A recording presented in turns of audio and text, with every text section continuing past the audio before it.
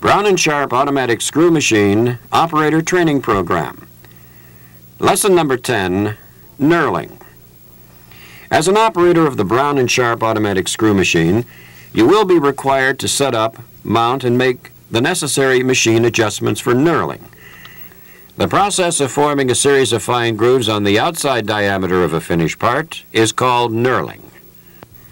The purpose of the knurl is to enhance the surface finish of a part or to provide a gripping surface on the part if used for a knob or lever. The type of knurl roller and the position of the knurl rollers will determine the type of knurl obtained. With an adjustable knurl holder, you can obtain a straight knurl by setting the rollers parallel. This is an example of a straight knurl.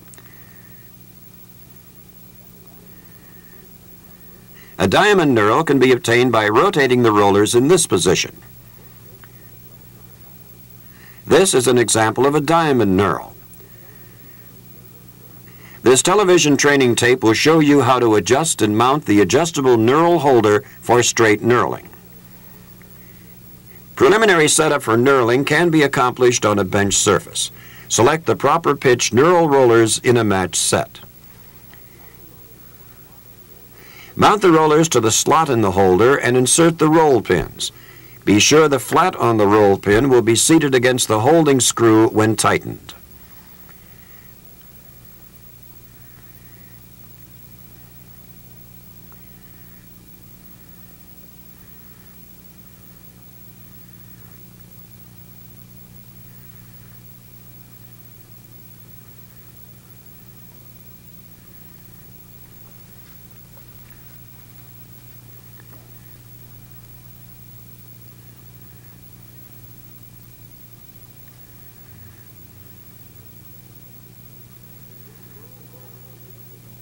Insert the roll holder into the fixture and secure it with the depth screw.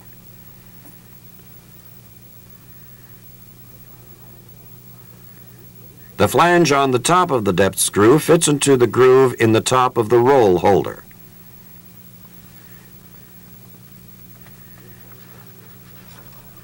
With both rollers installed, you can insert the holding set screws. Do not fully tighten them at this time. Be sure the knurl rollers are set for a straight knurl as shown here.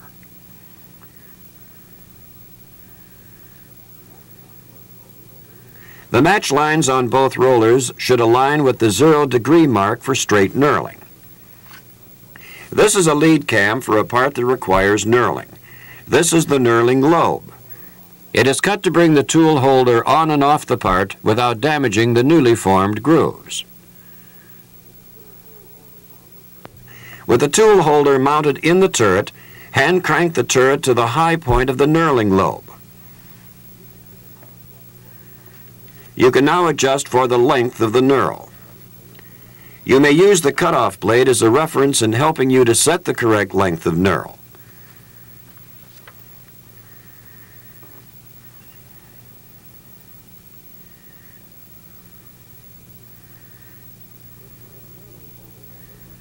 This knurling tool holder has 2 set screws.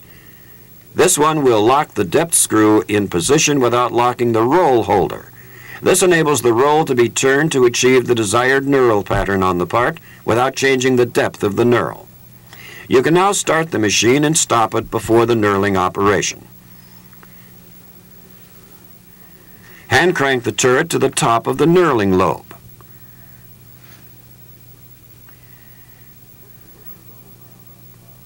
Push the roller down on the bar stock and snug down the set screw.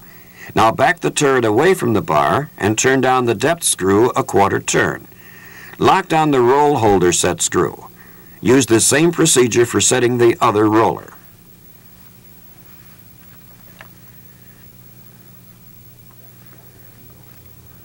Start the spindle and advance the tool over the end of the bar to check the operation before you allow the machine to cycle normally.